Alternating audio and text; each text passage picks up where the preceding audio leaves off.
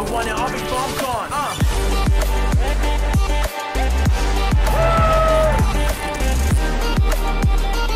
For sure, I thought it was fine, but Bill... Yeah, buddy. Lot of action. Good morning, friends. Guess what today is? It's main event, day 1B day, and yours truly is playing the main event. It is only 10:30 in the morning. I do have one of these cafes. You know, it's funny. I've been trying a lot of these coffee things. As much as I appreciate it, thanks you so much to the guy who brought me that box of Tim Hortons. Not a fan. I felt like you tasted a little like burnt or whatever. And then I got a whole bunch of these flavored ones. French vanilla, spicy pumpkin, all this kind of stuff. I think I'm going to go with the old school. The one that I liked the most was the 100% Colombian. So we're going to stick with that going forward after I drink these. Okay, so today is main event day 1B. We are showing up on time, of course. I believe we're going to do the shuffle up and deal, which is, you know, an honor bestowed on notables in poker who, you know, they want to, I don't know, you know what I mean? Just one of them things. So we're going to do that. Really focused in on today, playing smart, you know? Really just kind of like taking what's there. You know, Amanda asked me last night, she's like, well, what's a good goal for, you know, chips? What's a good, she didn't say what's a goal, what's a good chip stack for tomorrow? I said, honestly, you know, such a good structure that breaking even isn't that bad, you know, for day one, just getting through. But, you know, to have a good day, like a really good day, is to go from like 60 to 150. So yeah, you know, I look at like wanting to stay at around 200 big blinds in the first couple days, and that would be 160 for tomorrow. But, you know, that doesn't affect our decisions. We don't think like, oh, I'm only at 140. Let me play this hand to get to 160. None of that happens. It's just putting out in the universe something we like to see happen today. And that seems like something good. Now, I could say, oh, 4 million in chips, but that's kind of silly. And that's, you know, that's living in a little bit too much of fantasy land. So we're going to, you know, we're going to throw out our intention of like 160,000 to end day one. You can catch it all week on Poker Go as well as ESPN. And again, if you don't have a Poker Go subscription, you can get one, an annual, and save $10 if you use promo code Daniel. That's correct. Also, gonna bust out the Rocky shirt, right? That's like, you know, the different hairdos. That's the Contenders clothing. Use KidPoker20 to save 20% off. Okay, done selling you stuff. Let's get this day started.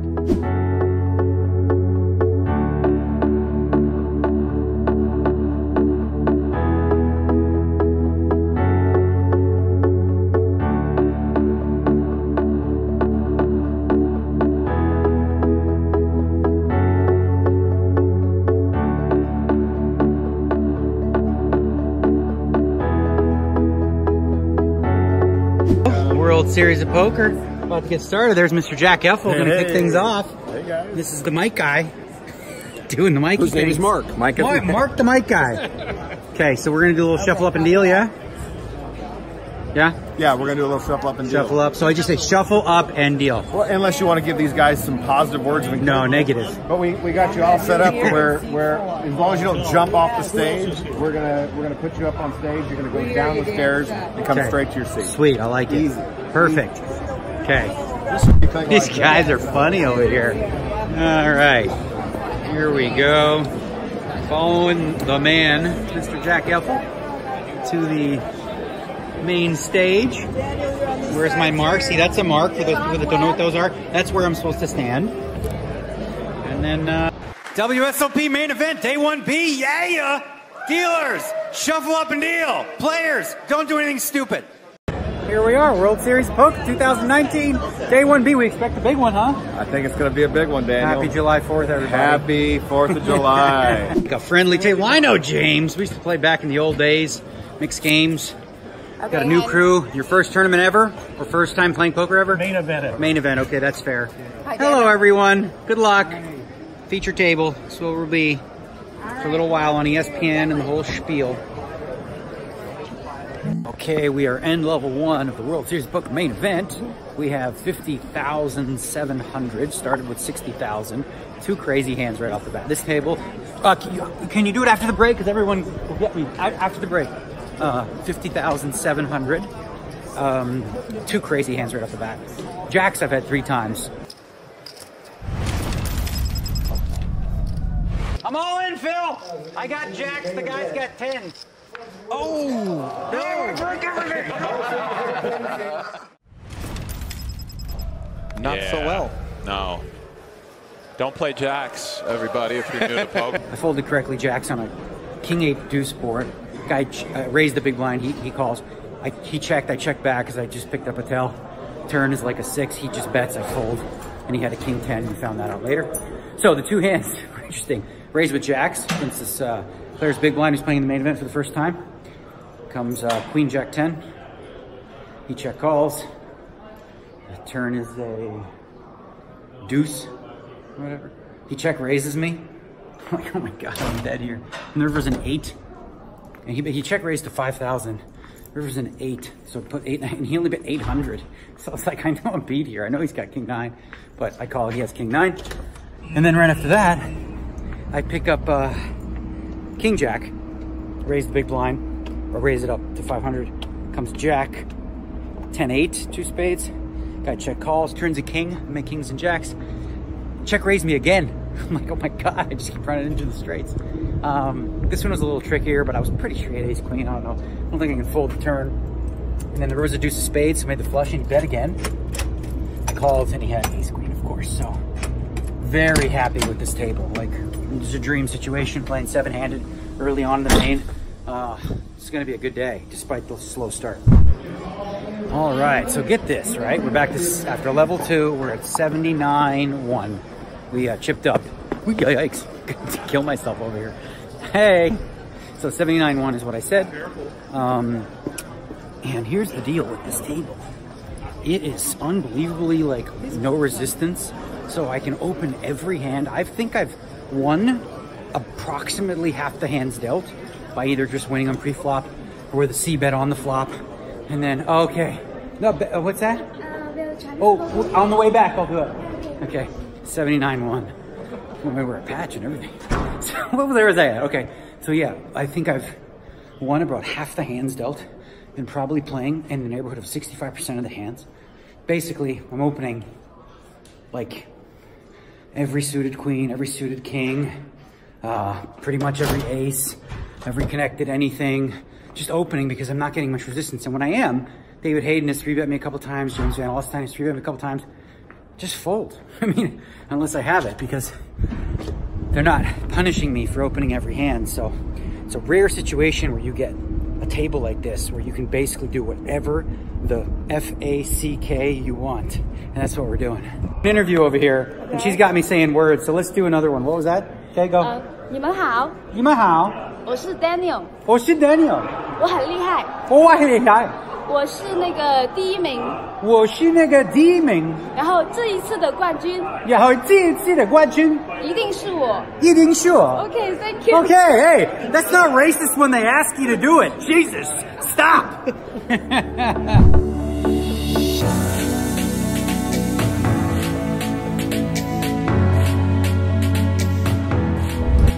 Alrighty then, 83,300 to end level 3. A couple of important notes to think about. The evolution of style of play changes. This isn't the kind of GTO poker. This is the anti-GTO poker early on. Like, if you're playing like as trying to like make GTO optimal decisions, you're not playing well in this thing because you really need to exploit. The table dynamic has changed a decent amount in the last level because we finally got to we finally got to 9-handed, and as expected, the 3 players who showed up are all a little bit more, you know, competent, I would say. You'll typically see that with guys who late reg. So it's gonna rein me in a little bit. Like, I was opening every pot at 7-handed, 9-handed, we're gonna be a little bit more careful. And also, you know, we can't get away with as much like easy steals against some better players, but so far so good. We get a dinner break in the middle of level 4, play a total of 5 through 3. So far so good. Just getting started back up. The new players got to fill out these things, so Ali and Nick have fun stuff to say about him. This is the guy who bluffed us before with the 8-6 of clubs. Yuri, we'll get him. Yeah, and this is the dealer. We have a $20 bet on the first one of the guy who's busted, whether or not he said raise before the chip hit the thing or not. It was very close. I think I made the bad bet, but I think it's close because she knows. She's an expert. Thank you. Is that Robbie? Say hi to the people. What are you? Are you working? You got a job? Not all of us get Mazel tov. Mazel tov, my friend. Okay. All right, we're on ESPN in about 7 seconds. Holy smolies, man. What the hell? Sometimes you gotta fade so much in this main event. And this first day, holy smokes, man. Had some big hands I've had to fold, or big hands that I've lost. What's up, man? Good. Well, no, not. I'm annoyed. I'm lost. Thanks. I'm actually top fan on your boards. Are you? You're the top guy? From Iceland. Well, you're on it now. See you, bud. So this has been insane. I'm going to tell you about a hand. We'll do a hand breakdown. The very last hand here is another one where it came ace 4-3 or ace 8-4. I had a set of fours. Turn was it was checked around. Turn was a diamond. I had the 4 diamonds. Guy check calls. There was a 10 and he leads. I'm 3,800. I'm like, I want to raise him so bad. I decided not to play smart, and he had a king 10 of diamonds. It's like, wow. I mean, I can't tell you how many hands. Like, ooh, holy smokes, man. Queen 10 of clubs comes jack 9 of clubs. Turn a queen. Miss. Bam, bam, thank you, ma'am. I'll tell you about the hand in a second. Okay, to the hand. The blinds are 3 and 500. We're playing with somebody who we've had some experience with throughout the day. A new friend named Granny. So hi, Granny, if you're watching. Well, I've been doing pretty good against Granny in terms of, like, you know, having a good read on where she's at and winning a lot of pots where, you know, she misses and things like that. So she's been raising big in some spots too. She's on the button, 3 in front of her 500. She makes it 2,500, does Granny. I have king queen with the king of spades, and I don't really love the hand against her range at all because it's going to be pretty nitty and she's going to have that dominated. But I'm also banking on the fact that, like, every 5, 7, 8, 6, 7, 9 flop, I'm just going to win all those when she doesn't have aces, kings, or queens. Like, I'm going to win. So I call, of course. Now the flop is jack 9, 6, all spades. So I have the king of spades. I check. She bets 5K pretty strongly. He's got a strong hand, whatever. So, you know, could be scared over pair. You know, she has there's a lot of different hands she can have, right? Well, not a lot of different hands. It's a really strong one. But we call. We got the gut shot. We got the king high flush draw. And that's what we're banking on. Now the turn card is the queen of spades. So we make our flush. I check. She bets 8,000. Stares right at me. Confident as ever. Ready to take on the world. And I got the second nuts. I'm staring right at her. I'm thinking, well, what the hell does she have? Aces with the ace of spades. Sounds about right. I folded the hand. I haven't seen yet if it's a good fold, but I think it has to be. It has been so insane how many times I've run into nuts. We're in the middle of level 4. Good news is we're in the fight. We're not, you know, we're not in trouble, but my gosh, man. Wow, am I running into some hands. It's been nuts. I'm in my trailer. Look what comes on. Ha ha! Really? That's she had it. Granny. She doesn't have the jack of spades. There we go. We folded. Pretty sweet. We got a 90-minute dinner break. I can catch about 30 minutes of the action here on Poker Go of what I just played. So that's what I'll be doing is I'll check in on, try to see if I can pick up any reads with some hands. I do have someone at home. Eddie and my wifey are sending me screenshots of hands that I was involved in to make sure I was making good laydowns. And guess what? Guess what? Yes, the answer is yes. I've been bluffed in one hand by the Brazilian kid, but other than that, every fold was right, and I've just run into nuts way too many times. The way it works, ESPN to Poker Go, ESPN to Poker Go, you need a Poker Go subscription. Remember, promo code, I said I was going to stop selling you, but I got to tell you, you got to get a Poker Go. If you want to be good at poker, you have to get Poker Go. Get the annual, use promo code Daniel. You just have to have it. July 4th gathering. What? So you're filming them, filming you? Yeah, something like that. This is the spot here for the fireworks. There you go. Where are we seeing it? Oh, there we go.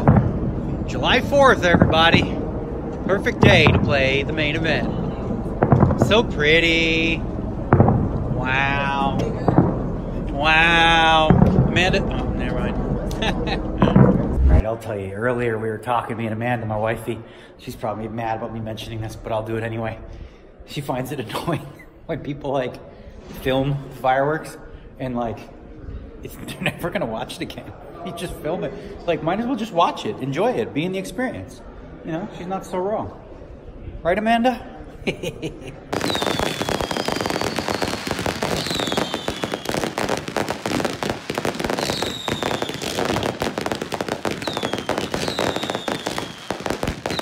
All right, it looks like they are bringing us back to the normal people place to play poker among the common folk, which is kind of nice to finish the night that way. Are we supposed to bag and go? Yeah, we're going to go, I believe we're going to go to 446. Yeah. All right, I got it. Okay, you got it? I got you covered here. Rack them up. Follow along. Okay. So I wanted to point this out. I put it on Twitter, but this is important. So in 7 hours of play, our table played 253 hands. It's a really good average. The other featured table played 173. So that's 80 hands more in 7 levels. It's an average of 10 plus hands, which essentially means like it should be a sign to you that slow play can absolutely ruin a tournament. It can ruin a playing experience for everyone you're sitting with, as well as ruin it for you. If you think you're a good player and you have an edge, don't you want to play 250 hands rather than 170? So then stop wasting bleeping time. And also aggressively call clocks on the slow freaking habitual takers. Oh, this table's been great. Haven't had a need to call clock on anyone. Good job, guys. Okay, for those of you that were offended by the fact that I was calling this lady Granny, like in a draw, that's her name, Granny. That's what she goes by. Her whole family calls her Granny. I love being called Granny. Yes, she wanted to be called Granny, so I called her Granny. Huh? Yeah. So before you go cuckoo.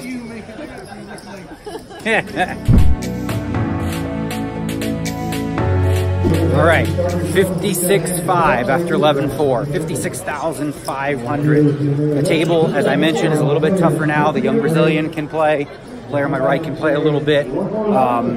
We've really just been dodging bullets, baby, in terms of like spots where we could go broke.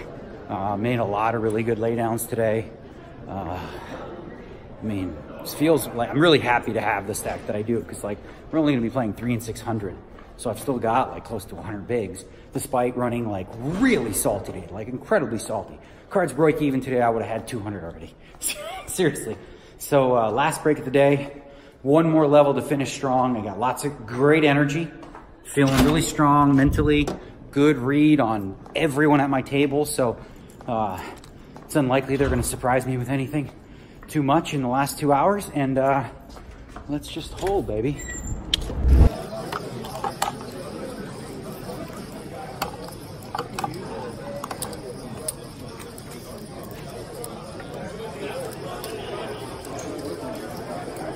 Not surprised our table's done before all these people tanking. Yeah. 6 hands, end the night. Yours truly ended with 71.8, as you saw. Gotta be happy with that, considering what we went through today. We went through the ringer. We were dodging all kinds of bombs and bullets and rivers and nutted hands and all this kind of stuff, and losing minimum in spots where, you know, you're supposed to lose a lot more, but we got experience and wisdom on our side. We know how to navigate these fields. We've done them before. Really long levels allows us to do that in spots where they're close, you know. So hopefully we get a table much like I had today. Very, very pleased with it. We didn't end up with a ton of chips, but listen, we start with a ton of chips. So 71.8, that's almost 100 big blinds for day 2. Get a day off tomorrow. Maybe we'll finally wax my nastiness and hang with maybe get to the gym too. I could use a freaking workout. I'm starting to feel bloated, you know, the long month of the World Series of pizza and cupcakes. So that's it, y'all. Day 1, we're gonna call this a success because it's about the journey, right? The question is, did we play lights out? Did we play high-end poker? Did we play top notch? Yes. Chips, secondary, because with the cards we got dealt and the situations we got dealt, we did a lot better than 99.999% of the people that would have with my cards in this field. So yes, through the day, on to day 2. See y'all.